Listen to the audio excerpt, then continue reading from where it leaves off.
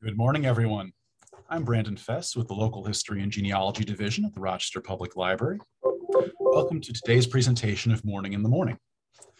Please remember to join us next month on November 12th for Frederick and Anna Douglass, the family life of a very public man in the 1800s, presented by Rose O'Keefe. Today's presentation is History in Plain Sight, Architects, Architecture, and Mount Hope Cemetery. There is no aspect of American history that can't be interpreted through Mount Hope Cemetery, and that is especially so with the architects and architectural history of Rochester and the surrounding region. Architecture is the art we see every day, and Mount Hope is a veritable museum of architecture with its own collection of significant buildings and monuments. It is also the final resting place of the architects, builders, and important clients who determine the built environment of our area. Our presenter today is Dennis Carr. Dennis Carr is a founding member, past president, and current vice president of the Friends of Mount Hope Cemetery. He's the senior tour guide at Mount Hope, with 2022 marking his 44th year leading tours of Mount Hope Cemetery. Carr is also on staff at the Edward G. Minor Library at the University of Rochester Medical Center, assisting students, researchers, clinical staff, and faculty. He is a lifelong scholar of the American Cemetery. Ladies and gentlemen, Dennis Carr. Well, hello. And architecture is a special interest of mine, and the cemetery is a great place to study architecture.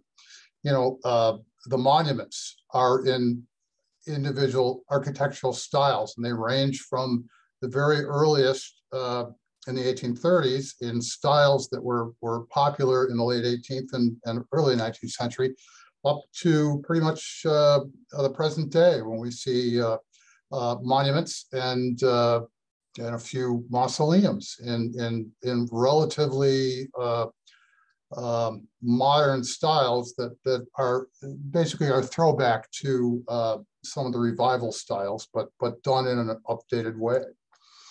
And many of the architects that built Rochester, most of the architects that built Rochester and this region are buried in the cemetery or have done commissions within the cemetery, or their important clients are buried in the cemetery. So the link between architecture and architects and Mount Hope is a strong one.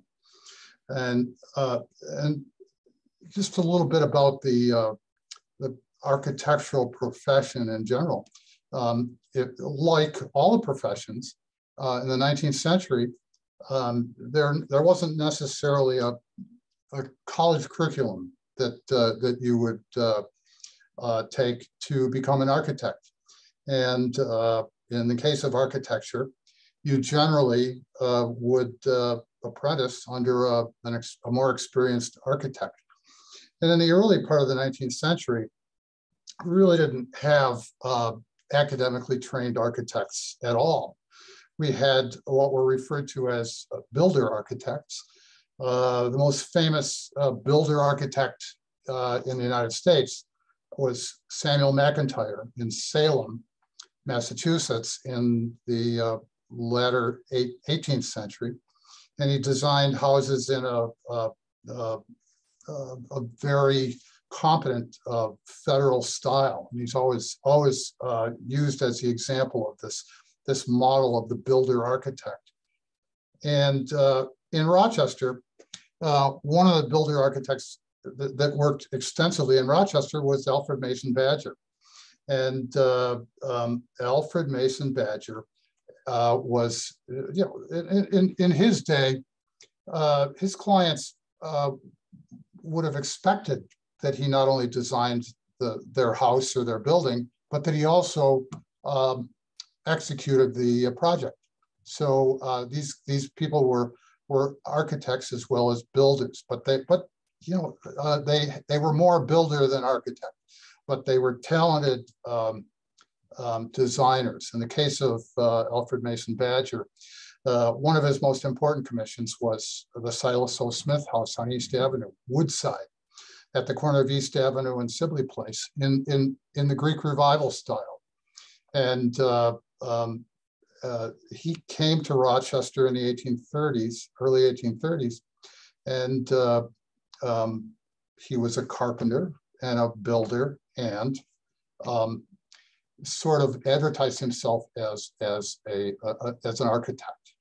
And probably in most of his advertising, he didn't really use the word architect, but he would design houses. And if you're familiar with East Avenue, there is Woodside. For many years, the home of the Rochester Historical Society. And these are drawings that were made in 1934 as part of the Historic American Buildings Survey during the Depression. And we have these drawings for many of the important buildings in Rochester that were, from the 19th century and before. There's a side view of Woodside showing you the windows and the porches and the cupola at the top and what they're made of. Here's the interior floor plan for Woodside. And you should note over on the left, the downstairs, the first floor plan, long before anybody talked about open concept residences, these builder architects, they had a method for that in the 1830s. If you look on the floor plan, on the right-hand side, the sitting room and the parlor, they have pocket doors that separate those rooms. So you could have that open space, or you could close it up and have two separate rooms. And you'll see that in a lot of houses of that vintage. The Hervey house, the home of the DAR, has a similar setup. Warner Castle across the street from the cemetery has pocket doors that separate basically the two parlors. And there's a more recent picture of Woodside. But Woodside's important, and if you are interested in architectural history and you happen to look at books dealing with architectural history, you'll find that Woodside is often cited as the premier example of the Greek Revival, not just here in Rochester, but everywhere. And you'll see pictures of Woodside in architectural textbooks and style guides and things like that. So an important building in Rochester. There's an interior shot of the staircase at Woodside. And you can see the pilasters up along the walls have these looks like Corinthian. They're of the architectural style of the day, and the architect, Alfred Mason Badger designed the interior as well. And you can see that he was whether he called himself an architect or not, he was a very competent designer. Another of the builder architects is Nehemiah Osborne. And Nehemiah Osborne, his own house was at the corner of East Main and East Avenue, or right about where I believe it's the Bank of America is today. And you can see it's in this, once again, in the Greek Revival style. And Nehemiah Osborne was a very early adopter of photography. And so he often took pictures of his architecture, but he many times would insert himself into the picture, as you can see in this one. That's Nehemiah Osborne standing in front of his house, having his picture taken with the building. He was also the designer and the owner of a hotel called the Osborne House Hotel. It used to sit at the corner of Main Street and St. Paul. And there actually is a picture of the Osborne House, very much like this one, and with Nehemiah Osborne standing on one of those wrought iron porches, or one of those wrought iron terraces out there on the edge of the house. This became part of Sibley, Lindsay and Carr. They bought the Osborne House after it was moved to a bigger building on South Avenue, and it became part of their store. Sibley, Lindsay, and Carr began in a building on West Main Street, sort of adjacent to the Osborne House, and expanded into several buildings. They eventually took over the Osborne House and the building behind it as part of their operation. And later on, 1893, 1894, they built the Granite Building to house their department store. But they occupied the Osborne House Hotel. There it is. Merwin Austin is really probably the first person in Rochester to advertise himself as an architect. Nehemiah Osborne, he, in the city directories over the years, he first advertised himself as a carpenter, then as a contractor, then as a builder. It's only in the year 1841 that Nehemiah Osborne listed himself in the city directory as an architect. In 1842, he goes back to building. So maybe there wasn't as much money in just being an architect as there was in being a builder. So he goes back to that idea of being a builder. Merwin Austin, who came to Rochester in the 1840s, he is the first one in Rochester to really advertise himself as an architect. And he built a lot of high profile projects. The second Monroe County Courthouse, this sits right on, back a little bit, but right on Main Street, right where the current Monroe County office building sits. He built the Plymouth Congregational Church at the corner of Plymouth Avenue and Troop Street in a sort of stylized Gothic revival. In 1855, he was the architect of record for the Warner Castle, directly across the street from us on Mount Hope Avenue. Warner Castle was the home of H.G. Warner, who was he was a judge, he was an editor, and a writer, and he was also a very accomplished artist. Merwin Austin's brother was killed in 1849. He was in the military. He led a troop that was exploring the Western territories, and his regiment was ambushed by Native Americans, and Warner's brother was killed. So Warner went to California, and when in 1849 and 50, and he would send these very accomplished drawings back to his family in Rochester to describe what he was seeing there. And early in 1855, H.G. Warner, not related to Andrew Warner, H.G. Warner, he spent some time in Scotland. And in Scotland, he saw a house that he admired. It was the seat of the Clan Douglas. And he made a very detailed drawing of that house. Came back to Rochester in the middle of 1855, gave that drawing to Merwin Austin. Merwin Austin passed it on to his nephew, who worked for him. His nephew was Andrew Warner.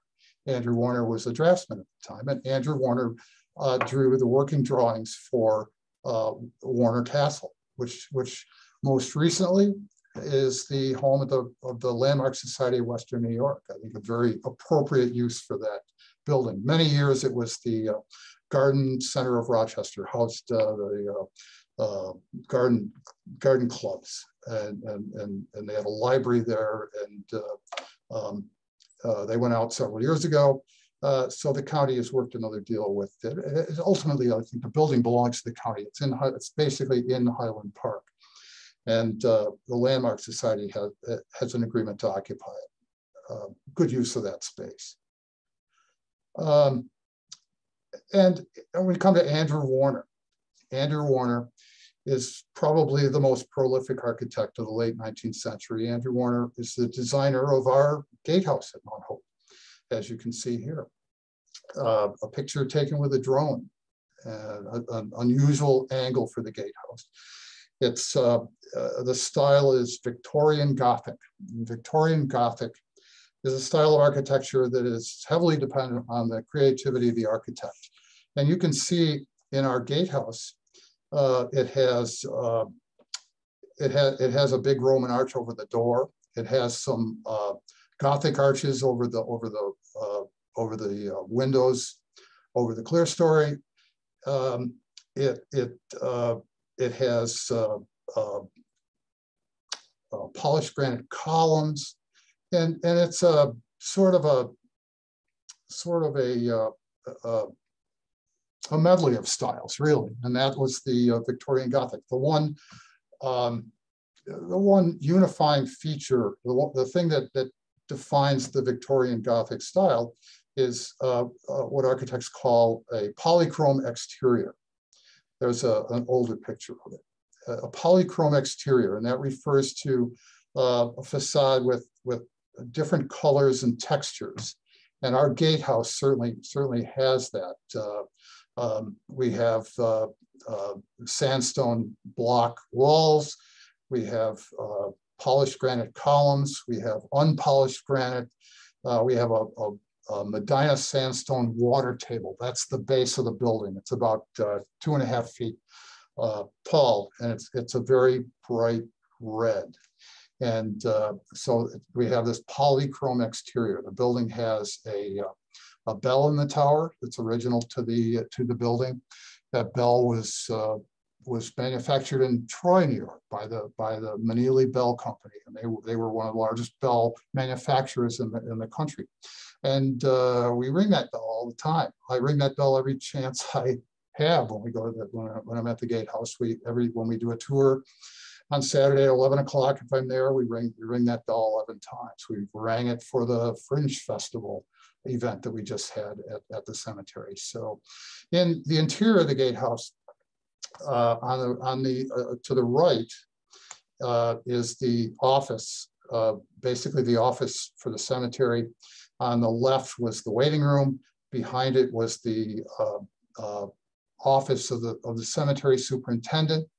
And down the center of the building, you can see that black and white tiled entry porch. That black and white tile used to go from this door straight through a hallway that bisected the building and lined up with the door in the back. Somewhere along the line, they added a couple of rooms, and so the porch or the hallway is no longer there. It ends in the vestibule coming in, but this building was built during the worst depression the country had ever seen. After the panic of 1873, the bottom dropped out of the economy, and cities like Rochester, to put people to work, they would mount these municipal building projects, and the gatehouse was one of them. And it's really a pretty fancy building for a make-work project. The interior has pretty extensive woodwork. The door and the wainscoting were made of American chestnut, and all specifications of Andrew Warner. The ceiling in the cemetery office area is 16.5 feet tall, and the building stays relatively comfortable even on very hot days. Andrew Warner was also the architect of the Powers building downtown. And he is a practitioner of these revival styles that were common in the 19th century. This is the Empire style, Empire revival style. And it's one of the features is a mansard roof. And Andrew Warner got a chance to do this mansard roof 3 times. The owner of the building, Daniel Powers, really wanted to own the tallest building in Rochester, so he would have Warner come back and add to it. So you can see there are the first 5 floors, then there's a mansard on top of that. That was added, then another mansard on top of that, and a 3rd mansard above that.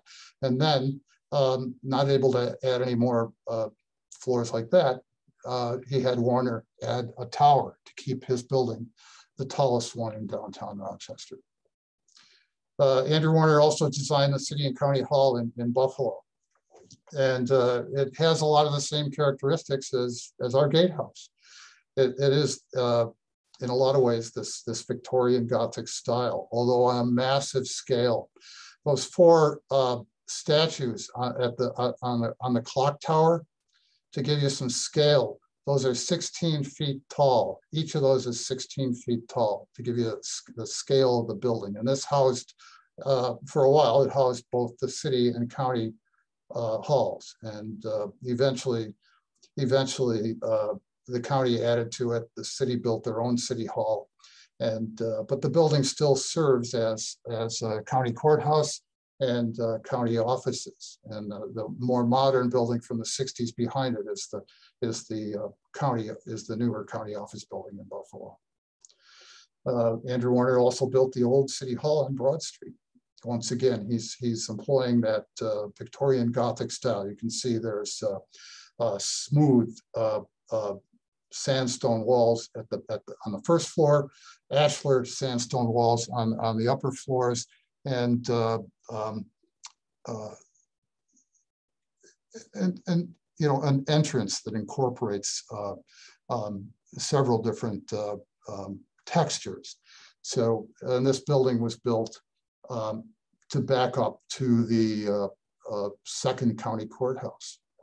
There's another view from the 1920s of the old City Hall. Andrew Warner designed the first Presbyterian church on Plymouth Avenue, directly across from the county complex there, in Gothic Revival style. But once again, he's still adding those Victorian Gothic features as far as the facade. But this would be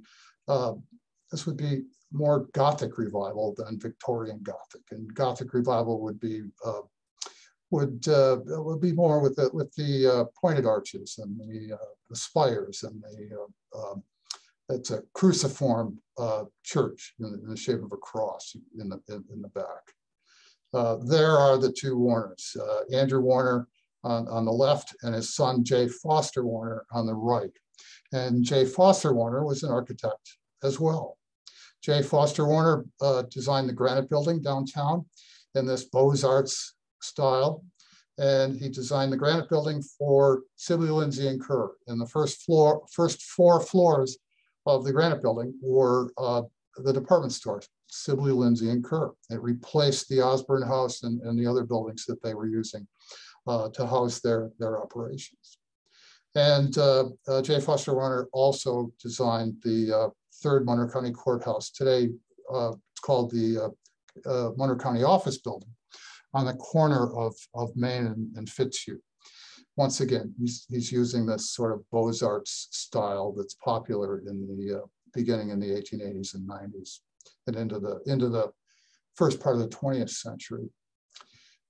J. Foster Warner also designed at Mount Hope our newer chapel, the 1911 chapel at the south end of the cemetery. And there's an architectural rendering of the facade of the building done by J. Foster Warner's office.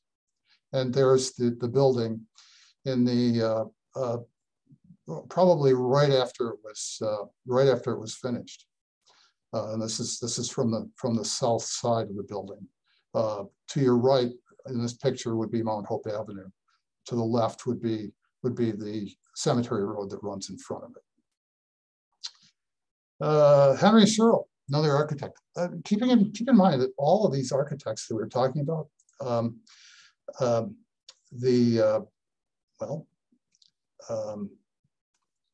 Alfred Mason Badger, Nehemiah Osborne, Andrew Warner,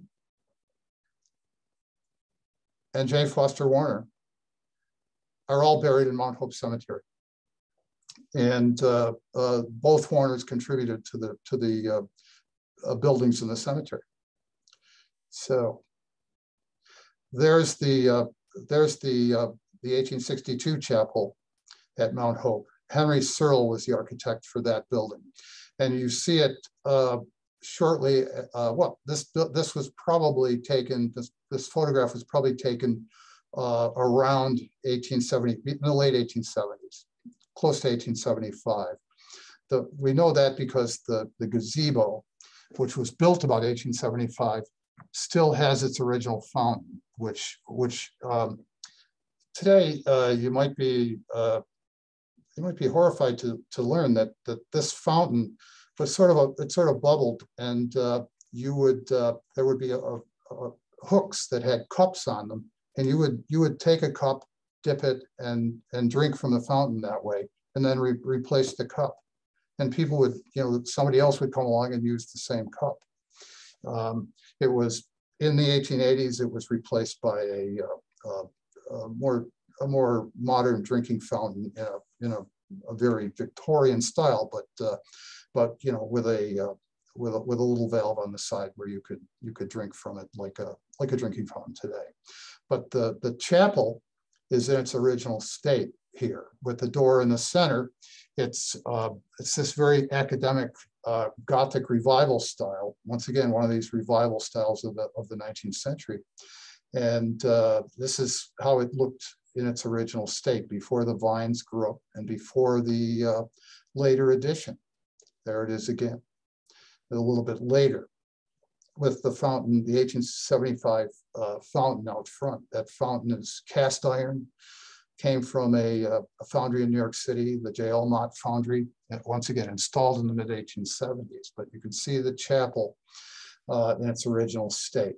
And up at the top of the picture, just to the right of the side of the chapel, you'll see what looks like a monument up on the hill with openings at the top. And that was the vent for the holding vault. And if you went straight in the front door of the chapel and went straight back, you would enter the holding vault, and there was room for, I've seen it written that they crammed in more than 100 remains, because in the wintertime in Rochester, you can't dig a grave.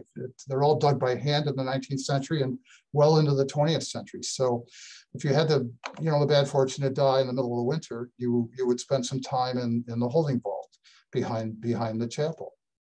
And there it is. So and I don't have a picture of it, I'm sorry to say, but in 1911, J. Foster Warner put an addition on the chapel to the right of the chapel. He added the crematorium addition, and it became the crematorium facility for the cemetery, and it operated until the 1960s. The retorts, the old retorts, are still there. The retort is a machine that does the cremation. And J. Foster Warner did it in exactly the same Gothic revival style that Henry Searle had used when he built the original building, and it fits very nicely. This is the Third Presbyterian Church, another architect that's buried in Mount Hope, Orlando K. Foote, and he designed buildings in a lot of different styles over a number of years. The Third Presbyterian Church, you would probably call this Richardsonian Romanesque, after the architect H.H. Richardson, the Boston architect, who designed in this heavy stone style. And Orlando K. Foote also designed a number of churches. This is in a lot of different styles. This is the Baptist Church on Main Street in Brockport, in a sort of a more modern Gothic revival. And he designed schools for the city of Canandaigua. This is in the 1880s and 90s. This was one of the schools. And he designed the Congregational Church in Irondequoit. It's now the Irondequoit United Church of Christ, in this colonial revival style. This is Orlando K. Foote. And another school in Canandaigua. in another style. Orlando K. Foote, once again, designed houses all across the region. And many of these architects, their signature designs were these public buildings, but they made a lot of their money designing residences. And there are residences by all of these architects in the city and in the immediate area, but all across the region as well. This is the firehouse, one of the firehouses in Brighton. This is the one that sits on the 12 corners. Looks a little different now, but there were 4 of these. There was one on the 12 corners. There was one on Blossom Road. There was one on East Avenue. There's a new firehouse there now. And these firehouses were designed by Leon Stern, who was another very prolific architect. Leon Stern designed the Commerce Building that sat on the corner of Main and St. Paul, Main and South Avenue, where the convention center sits today. I remember watching them implode this building. I think it was 1980, 79 or 80. They imploded the building very successfully, bringing it down. Along with there was this doesn't show it, it's a little slightly later, but right next door to it was a sort of one of those temple style bank buildings occupied by Security Trust Company. That came down too. Leon Stern in 1916, he, there's no internet, there's no, there are limited ways to advertise what you're doing in an effective way. And architects would put these books together. And Leon Stern did that. And he would have photographs and sometimes drawings of his various commissions. And in his case, they were pretty extensive. Leon Stern, he was the architect of the old Brit Kodesh synagogue on Grove Street in this Romanesque style, and I believe they lost it to a fire.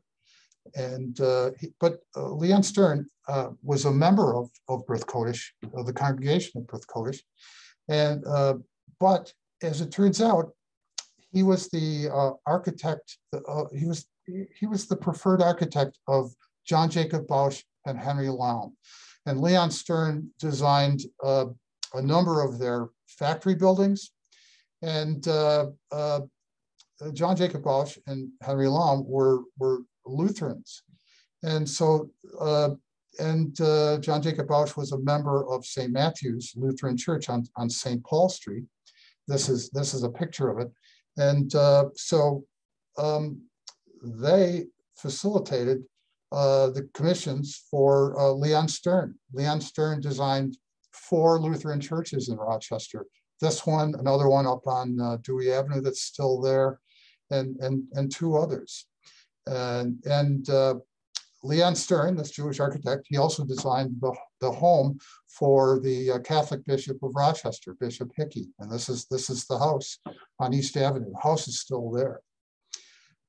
He designed a house for John Jacob Bausch. This house is still there, although it's hard to see as you go down St. Paul Street because of all the plantings in front of it, but the house is still there. And you can see in this picture, John Jacob Bausch looks like a Model T parked in the back by the garage. Where am I here?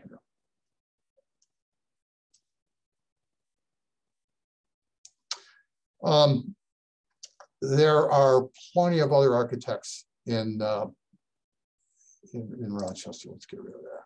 Okay.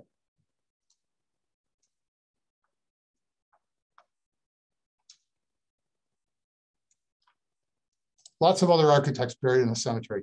It would be nearly impossible to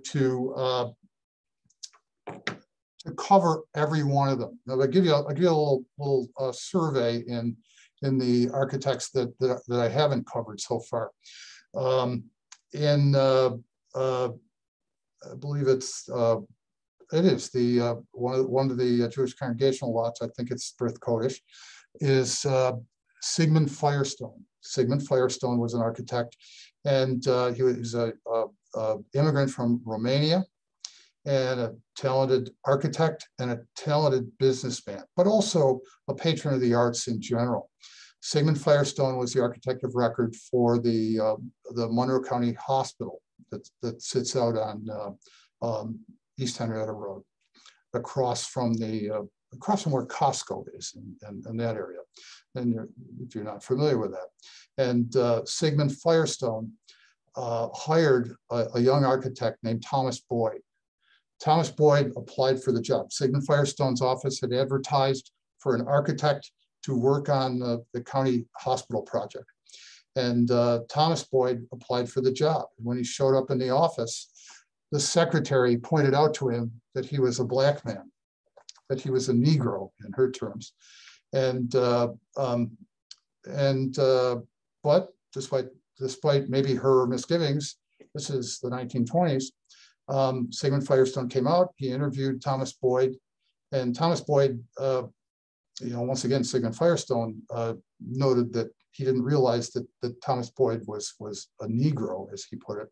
And Thomas Boyd said, well, you advertised for an architect, and I'm an architect. And Sigmund Firestone hired him to do the design work for the facade and much of the work at the Monroe County Hospital. And by all accounts, the hospital is still very functional based on the design work of Sigmund Firestone and Thomas Boyd. Thomas Boyd is buried in Mount Hope. He died in 1981, and once again it was very prolific. And one of the he did a lot of work that he was not necessarily cited for through his life in a big way. He designed a lot of shopping plazas and commercial buildings and things like that.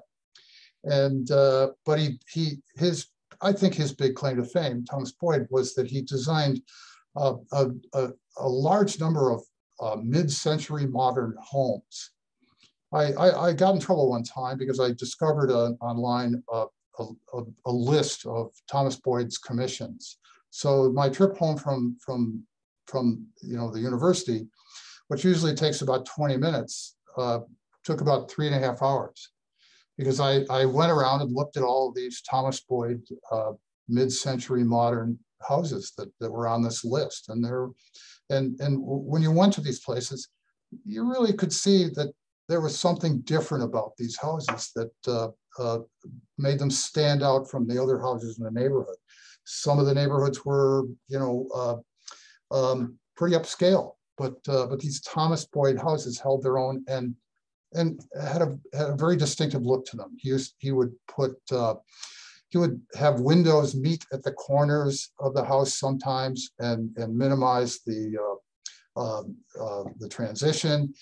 In the interiors, of course, I didn't see the interiors, but he did something that he referred to as May West walls. He would put these curved walls in the interior of the house. And so the interiors were unique. And these houses, there are probably 300 or 400 of these houses throughout Rochester and the surrounding area. And interesting homes. Let's see. Leon Stern's cousin, Herbert Stern, who's another architect in town. Herbert Stern, also buried in Mount Hope. Herbert Stern has a mausoleum on Grove Avenue. And he tended to design, once again, a lot of private homes, but he liked the English Regency style.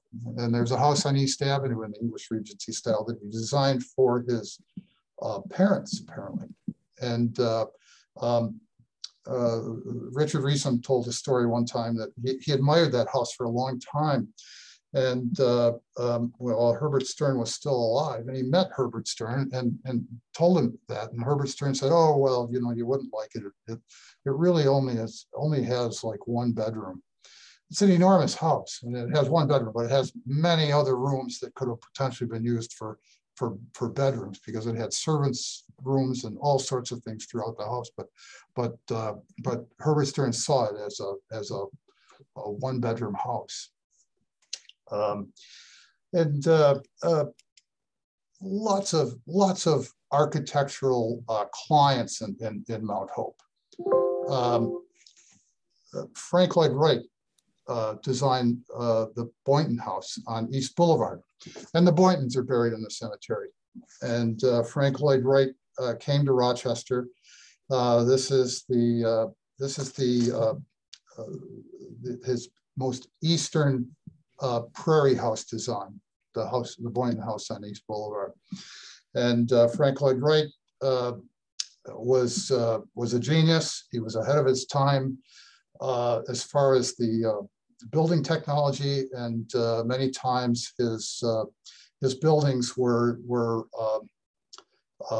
influential and unique, and had a beauty to them. And he was concerned about fitting them into the site.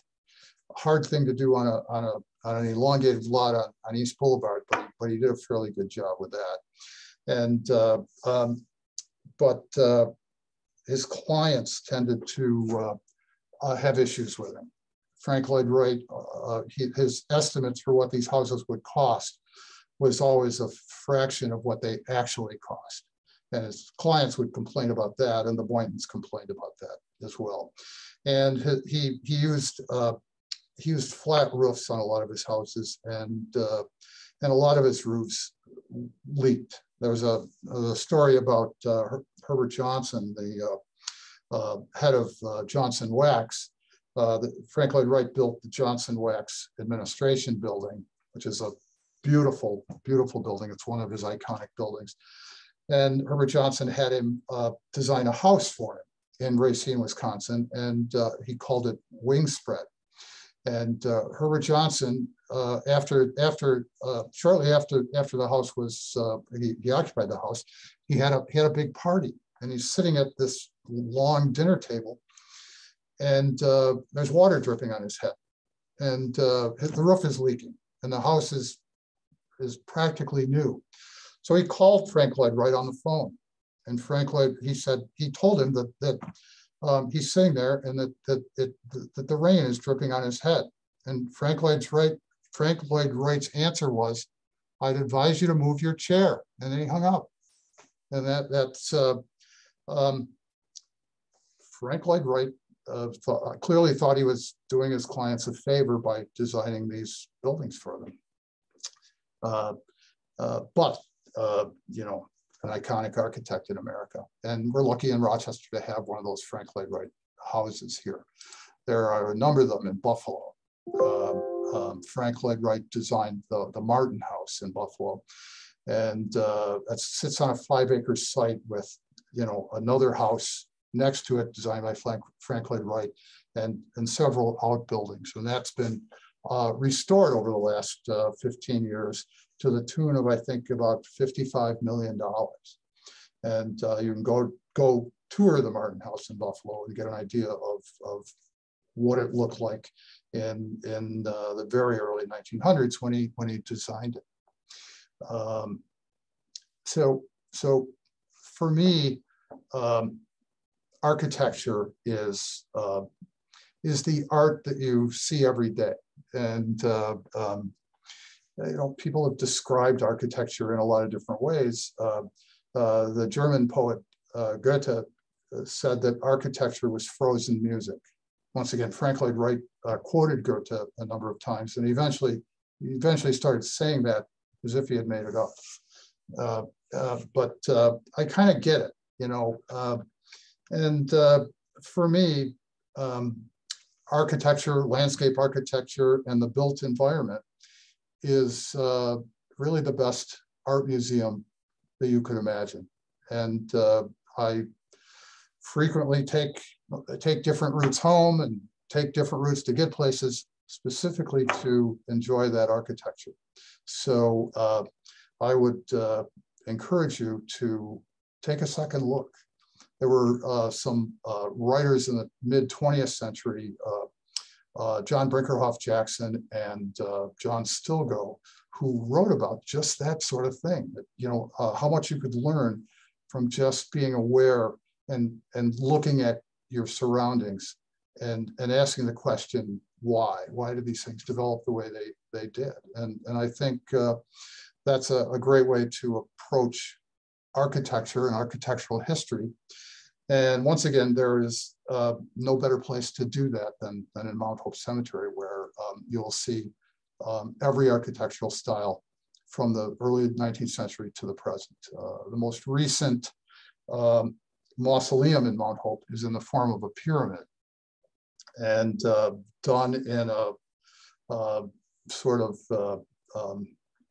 I think, an updated style. It's done in a material called rainbow granite, which is unique, only found in one place in the United States, in Minnesota, shipped here. And the site and the mausoleum itself, if you go to Mount Hope and see it, that's what $1.5 million will get you upon your death.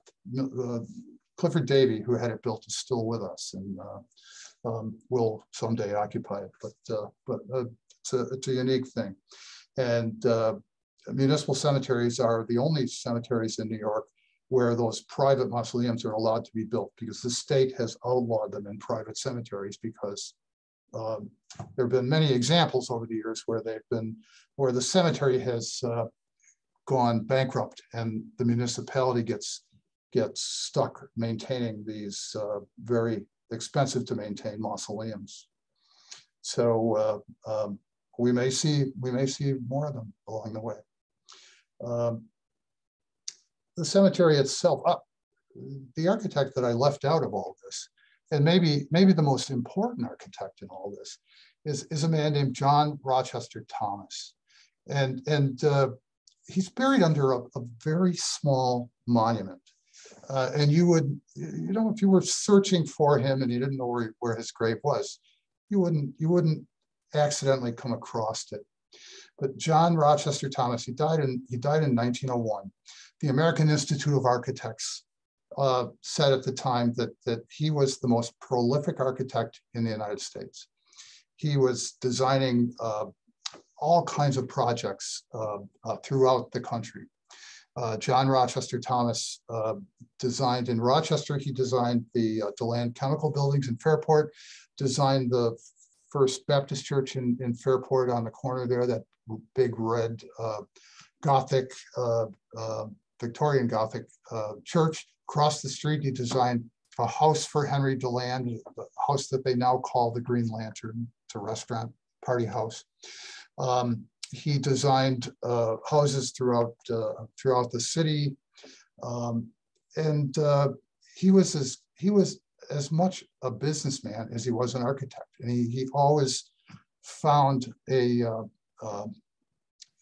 opportunity where they were, and he designed some churches. He designed a few Baptist churches, and then he got the American Baptist Church to recommend him as an architect for the building of Baptist churches. So he designed 159 Baptist churches across the country for the American Baptist churches.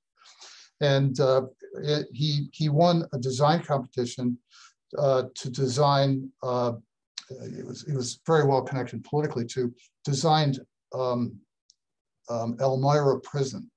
It was the Elmira Reformatory, and it was a new idea in corrections. Auburn was a prison. You were given a bed, a Bible, and you were expected to work. There was a lot of regimentation. At Elmira, there was a lot of that, but they were trying to recognize that the prisoner needed to be rehabilitated. And there was a lot more emphasis on rehabilitation, and the prison architecture at Elmira reflected that. And John Rochester Thomas actually wrote a small book about prison architecture design and published it, and in the process became the go-to architect for prison design all across the country. If you didn't hire him to design your prison, you would use his design principles to design the prison in your state or in your county. And he designed many prisons across the United States. Designed houses in Rochester. There's a house on Prince Street in sort of a Carpenter Gothic style, big stick style, basically, house, and he designed that. Designed houses for many of the wealthy throughout that East Avenue, Park Avenue area, and buried in the cemetery. And I always think of him as the most famous person buried in the cemetery that no one has ever heard of. And truly, his most high-profile design was in New York City. John Rochester Thomas entered a design competition to design a new city hall for New York City. And out of 300 submissions, he won the design competition to the ire of Tammany Hall, who had their own architect in mind for that job. And so they lobbied and engineered a system where the city hall would not be built, and they're still occupying the city hall that they occupied before this design competition in the 1890s. But John Rochester Thomas's building was built. It was built by the city as their Hall of Records, and it's in the Beaux-Arts style, this style that comes from the École des Beaux-Arts in Paris. And there's some great pictures of it online. I'm sorry I didn't include that. But today it's the home of it houses the New York Surrogates Court. It's still operating, and the interior of the building is beautiful. John Rochester Thomas was not only a great designer, but he was a great engineer in the process. He designed some armory buildings in New York that nobody thought what he did could be done. He had, the first floor in most armories would be the parade floor, and they would do their drilling on the first floor. But the second floor, you needed columns. If you're going to have this open parade floor, the first floor, you couldn't put columns there. So the second floor couldn't hold a lot of weight. Well, John Rochester Thomas found a solution for that. So he built these armories in New York where you could put artillery and a huge crowd and huge amounts of weight on the second floor without encumbering the first floor with a bunch of columns. And those buildings are still in use today. So John Rochester Thomas moved to New York City in about 1882, because that's where his commissions were coming from at that time. But his parents were buried here. His parents had come from England. His family was buried here. And when he died in 1901, he had wanted to be buried in the family plot, and he was. He died at his daughter's summer home on Wellesley Island in the Thousand Islands in 1901 of a sudden massive heart attack at a fairly young age. But he is highly thought of, not just in Rochester, but across the country for all of these various designs of his that he did. And lots of just plain builders in Rochester who designed what architectural historians would refer to as vernacular architecture. I took a course in vernacular architecture about 15 years ago on the River campus at the U of R. And the professor's name was Joan Saab. She's a dean today. And the first assignment that she gave us was to write a short paper to walk through Mount Hope Cemetery and write a short paper about our impressions and what we saw, because part of the course was to develop a way of looking at this vernacular architecture. And of course, at this point, I'd been doing the tour and been involved in the cemetery for about 30 years. I thought I had hit the lottery, and I did. I got an A+ on the paper, but I think she was kind of scratching her head as to how I knew so much about Mount Hope Cemetery, but she later found out. But if you your next travel through the city, I think you should look around you, take a second look at the buildings and the things that you see, because you can learn a lot about people by just looking around. And that would be my charge to you after today. Anybody have any questions?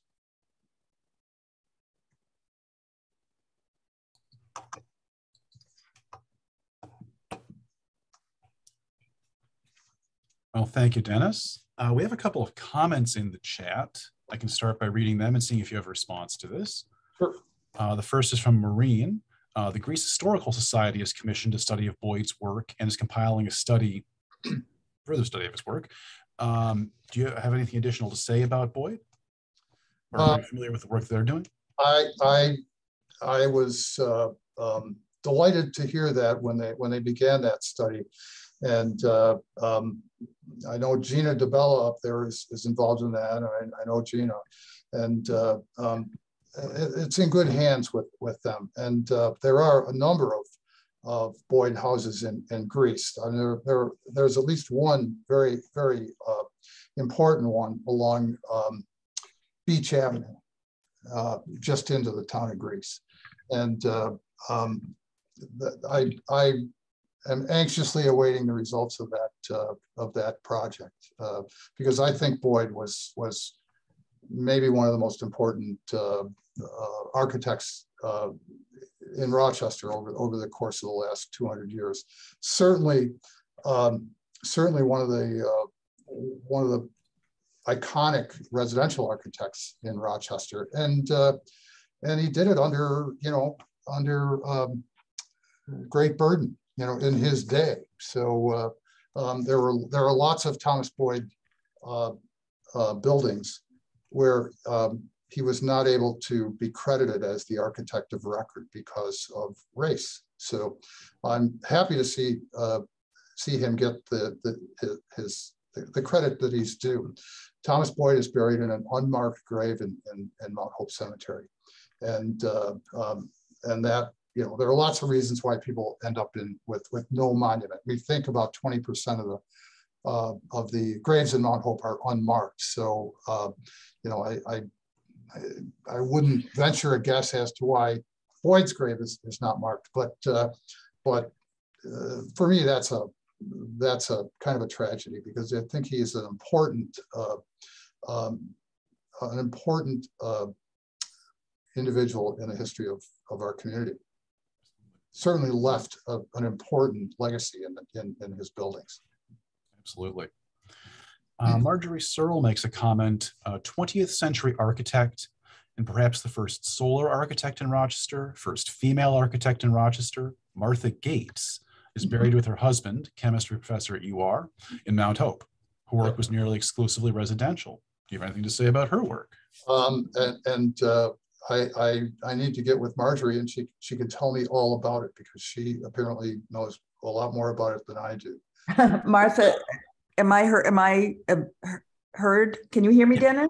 Yes, I can hear. Okay. Well, I have a little bit of an advantage. Her daughter is my sister-in-law. Oh, yeah, all right. So don't feel bad. But she is not well known, and nor very well recognized. Before she died, she did receive an honor from the local AIA, which was very nice. But it's a hard field for a woman. Her daughter, incidentally, became the part owner of Barrow Architecture, so continuing the family tradition. But Dennis, you did a really lovely job, and I learned a lot, and I want to say thank you for this. And I know from personal experience what a font of knowledge you are. It's always a pleasure to learn more from you. Thank you. Thank you. I know that female architects, up until probably the last 30 or 40 years, many times were not given the credit that they deserved. Frank Lloyd Wright had a female apprentice in Oak Park, and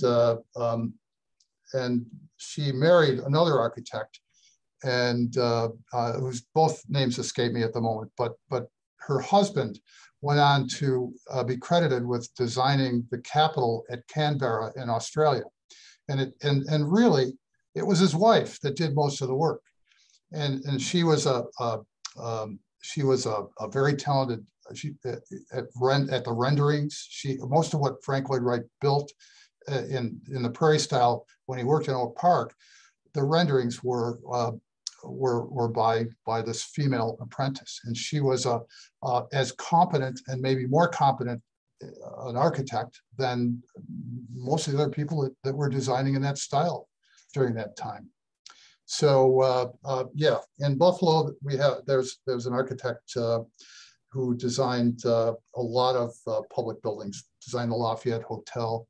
Her name is, once again, I'm blanking, Bethune, I think. And but in Buffalo, this sort of if you want to see great architecture, and see the architecture of virtually every great architect in America, go to Buffalo because it's there. But in Buffalo, she's given the credit that she deserves. And but that hasn't always been the case with female architects. They would do a lot of that work. You would never hear from them. They would never be the architect of record. There were some women that had their own architectural practices, and mostly they were doing residential architecture. They might get commissions from builders who were building subdivisions, but they would never be really credited for the work that they did. And that certainly, we're correcting that these days. And Marjorie, by the time I do this again, I certainly will include the architect that you just spoke of. So yeah. Excellent. So there are several thank yous in here. I think the one that I want to point out is thank you. I will take a second look as I drive about. That leads to actually a question from me. I'm going to throw in before we move on to others. You talked about vernacular architecture, the value of looking around as you drive about. For me, I've spent a lot of the pandemic when I wanted to get out of the house doing that, teaching myself vernacular architecture. Yeah. Just to mention it, the book that was most valuable to me was Virginia McAllister's Field Guide to American Houses. Are there any books besides that classic that you would recommend people look at for learning vernacular architecture? There's this book. This book's been around for a lot of years, Identifying American Architecture, and it's still available at Barnes & Noble and places like that. And I've used this quite often, and I've used the McAllister book. I have that on my shelf. There are some books specific to Rochester. Of course, Richard Reesom's book about 200 years of Rochester architecture and gardens. There's this book from the 70s, Landmarks of Rochester and Monroe County. This is sort of hard to find, but there are used copies of it around, and hopefully it won't cost a fortune to get them. But the libraries have this, but this is a great book to have. We have copies here in local history. Yeah, right. And there are a couple of other books that I have used or that I find useful. This one, Master Builders. It's this sort of elongated book, and this one is still available. And another one in the same series, What Style Is It? And that's sort of an interesting thing to carry around if you, you know, initially, if you don't know what some of these styles are. And there are some styles listed in here that that you wouldn't necessarily know casually. So it's a useful book in that respect. And there are lots of things online, of course, today that that weren't online, you know, a year ago, 5 years ago, 10 years ago. They're constantly digitizing things, and that's good for anything that's a little bit older. Another thing that I have used is the Historic American Building Survey. This Depression era project, and they did a lot of documenting buildings that some of them are no longer with us, but they sent these architects out and made drawings of these and documented the buildings and tried to find out who the designers were and the history of these buildings. And there's a treasure trove of information in the Historic American Building Survey. And then the subsequent, this is maintained by the Park Service. And subsequent to that, there is the historic, I'm not 100% sure what the exact title is, but there's the Historic Engineering Survey as well. And that has things like bridges and all kinds of things that wouldn't neatly fall into the architectural category. Once again, a treasure trove of information. And, you know, if you're visiting another city, I think a great place to start is the cemetery. You know, see lots of things that will maybe point you in the direction to look at buildings and structures and all sorts of things.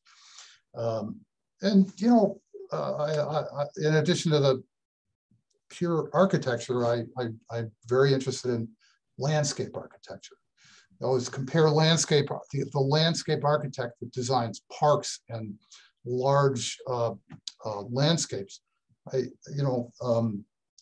think the architect is to Fred Astaire what the landscape architect is to Ginger Rogers.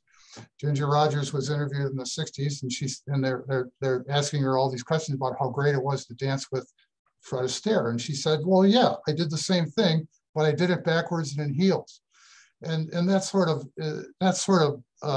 gives you an idea of the landscape architect's job. They not only they're not just building a building that sits someplace. Some architects are more concerned about their site than others, but the building is the building.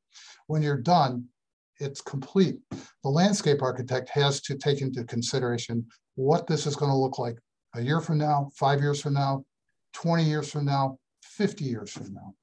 And that's why we revere Frederick Law Olmsted, because he had a sense for that. And if you go to Central Park or to some of the Rochester parks or all of the Buffalo parks, you'll see that handiwork. And a lot of those sight lines and vistas and things that he designed are still effective today. It didn't just happen. These parks were 100% design spaces. And you see the benefit of, that competent design. So I have a great appreciation for architectural history, architectural design, and landscape design. I do want to follow up on a couple of things you mentioned there with the Historic American Building Survey and the Historic American Engineering Survey, which is a really overlooked resource. If anyone's looking for them, both of them are available in their complete form through the Library of Congress. We use them as a reference here at the library all the time. We also happen to have periods of 1930s, 1940s physical prints of all of the Rochester Historic American Building Survey surveys. Yeah, these, in a lot of cases, when you look at some of these things, you can sort of discern a narrative in the built environment. And I'll give you a good example. We have a mausoleum in Mount Hope. It's the it's a mausoleum of basically it was a wholesale grocer. It's Edgar Curtis. Curtis Burns is the company that he and his brother founded. And Edgar Curtis has this mausoleum in the cemetery. And it was built in 1906. And it's sort of a, you know, sort of a design that maybe in a more architectural way, it's maybe how your grandmother would put together her living room if she didn't, you know, as things happen, you know. And the Curtis Mausoleum it has a basic Egyptian style. It has the battered walls, the sloping walls on the outside, but then it has a big Roman arch over the door. It has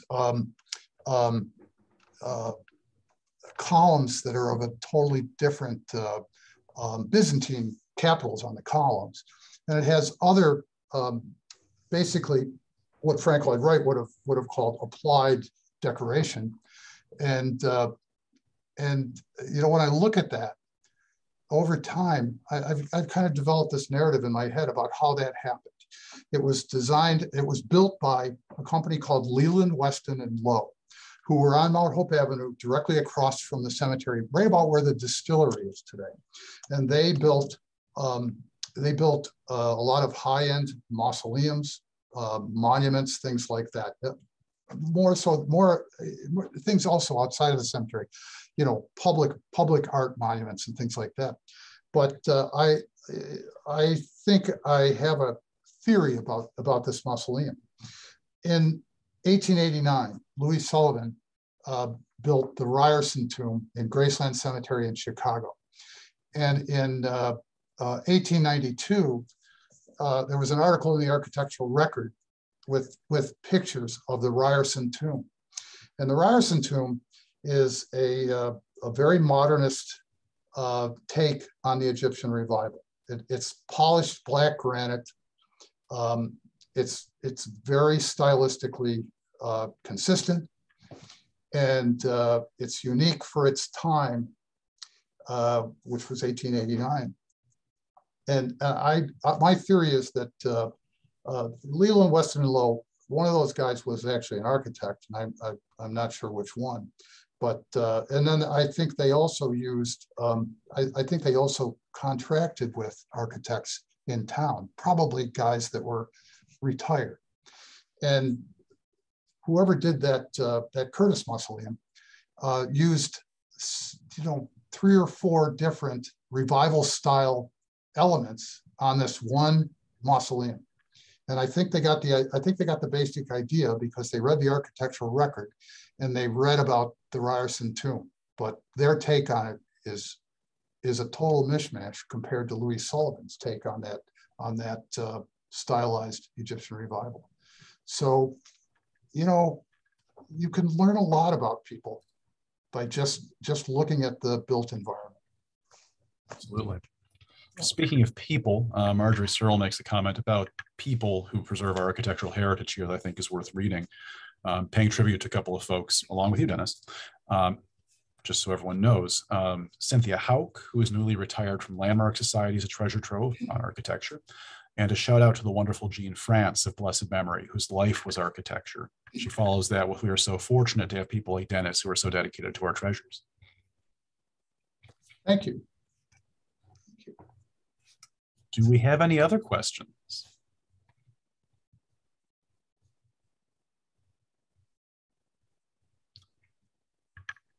Well, if not, thank you all for coming today and joining us for today's presentation. Again, I hope to see you in November, on November 12th, for Rose's presentation, which will conclude the series for 2022. Thank you all and have a good day. Bye-bye.